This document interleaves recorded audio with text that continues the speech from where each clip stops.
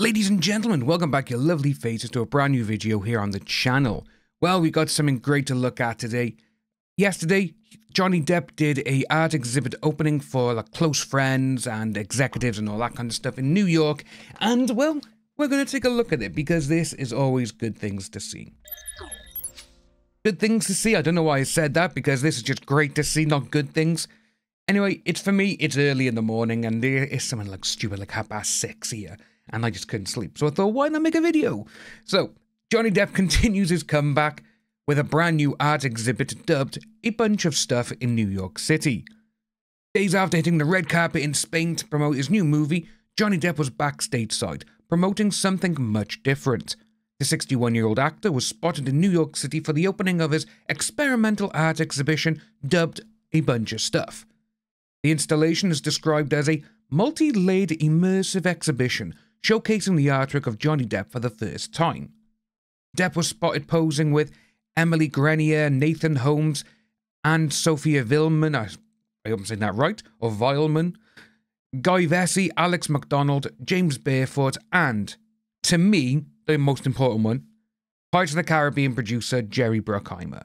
We know that they are extremely good friends, and Bruckheimer has gone on record stating a multitude of times, I want Johnny in the films. Because he is Pirates. Everyone knows this. The actor stepped out in a grey t-shirt under a camo shirt and a grey scarf wrapped around his neck. He also donned a pair of black sunglasses with a tan cowboy hat that matched his light brown trench coat. And there he goes, looking dapper as usual. And I do like his shoes, I must admit, with the paint spatter on them. They are really cool looking. And again, if you're doing an art exhibit, you gotta have it there. The actor completed his look with light blue jeans and a pair of black paint splattered, there we go, dress shoes. The exhibition is described as a multimedia exhibition that features large-scale immersive rooms, traditional gallery spaces, and themed retail spaces. That is pretty cool. The exhibit will be guiding you through the different phases of his life and creative journey, enriched by his own narration. So with that there, that would be, for me, the price of admission alone. Going through all of these paintings and everything else on the walls and seeing what he's done, and then you just have his history of how he's come to do it. For me, obviously, it would be the Marlon Brando painting and the Al Pacino painting, because to me, everyone knows Al Pacino is the greatest actor ever in my eyes. Marlon Brando is a close third, Rob De Niro second, obviously, but just the way that he has idolized Marlon Brando throughout his years just for acting. And it's interesting to see how he would pick up certain things that Brando did or what he was talking about. And obviously Johnny Depp would follow similar path with the way he would improvise and sometimes read off cue cards, which Brando was very, very famous for.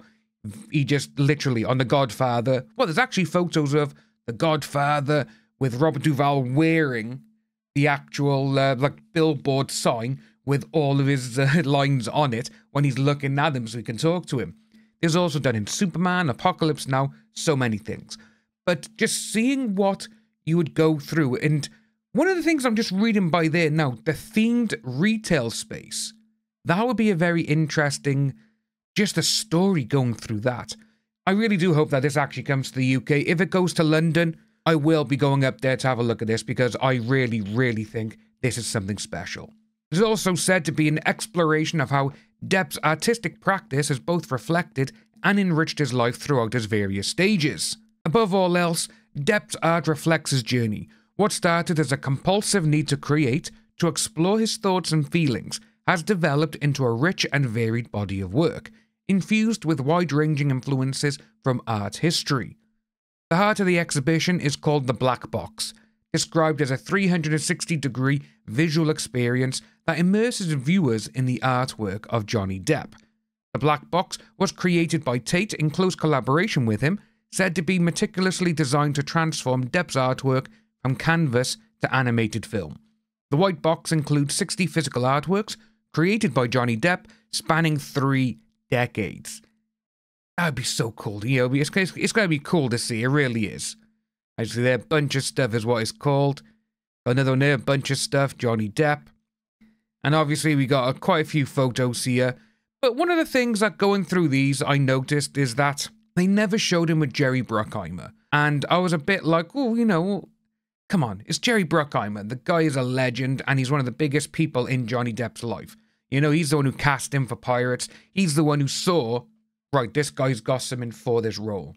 Carrying on, though, the outing comes just days after Johnny Depp reprised his famous Captain Jack Sparrow role in order to put a smile on children's faces on Thursday, which we did a video on the other day, and is just absolutely amazing to see that Johnny would go back and still do this, even after he got burned by Disney.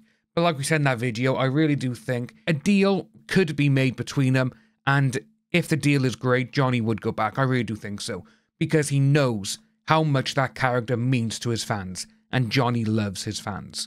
The actor 61 played the protagonist, obviously, and thrilled youngsters at the Donostia University Hospital in San Sebastian, as he got back in character to pay them a visit. In a statement by the health service, they revealed the Hollywood legend brought joy to the hospital as he chatted, played and laughed with the children. See, that is just absolutely amazing. It's just heartwarming, you know, it's just so nice to see and to hear.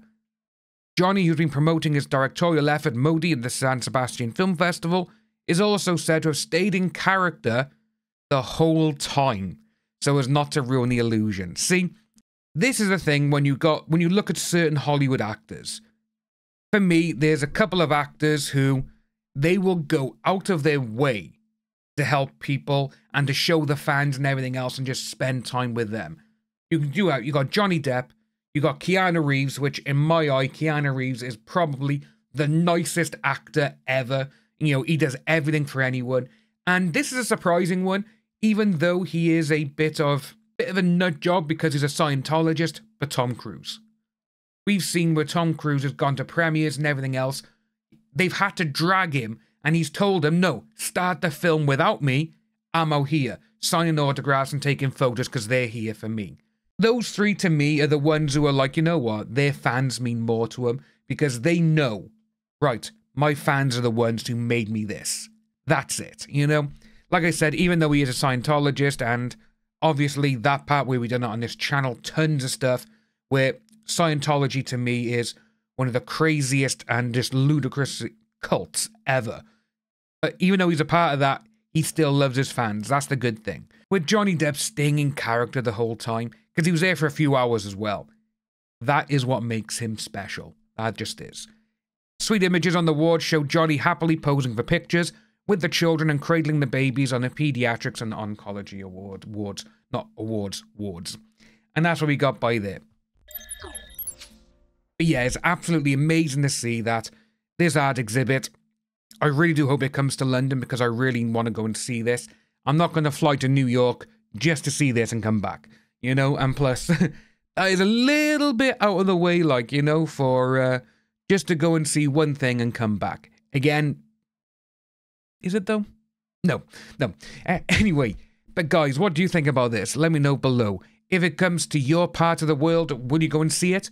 Because I'm pretty sure it won't just be in New York City. I know I would expect it to be in like California and other places like that.